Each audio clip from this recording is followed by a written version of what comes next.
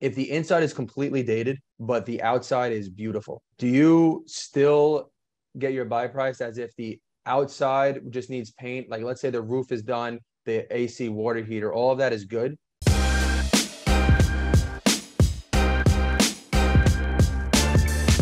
Yeah, I still consider that a complete cosmetic remodel. Right. So the outside paint doesn't really factor into it. I mean, you know, we're talking $3,000-$4,000 in savings. And the outside paint that they may have may not suit whatever design motif we're going to have in our new renovation anyway. So it might need to get done, even though it's beautiful. Yeah, I need to ask them how they get their numbers, because some of them, they're listing it above the ARV. Then I'm seeing some things like there are some dated properties that have sold for around what they're asking for in the same time period as a beautiful flip.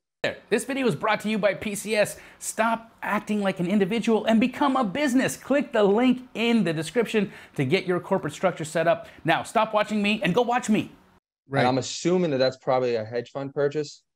It's possible. I would try to look at it and see what it was. It could have been a 203K loan as well, where they sold it and then the buyer was given funds to remodel. Okay. You know, or maybe you're missing a higher comp. Maybe if you're seeing them having traded dated at that price, you know, maybe there's a high comp for a renovated property that you haven't seen yet, like a new higher comp. Maybe that's something that you have to dig in a little bit deeper on.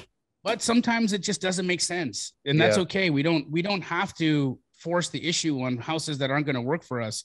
And it's always better to maintain a relationship with an agent than, you know, right out the gate say, hey, you know, here's a $200,000 lower offer.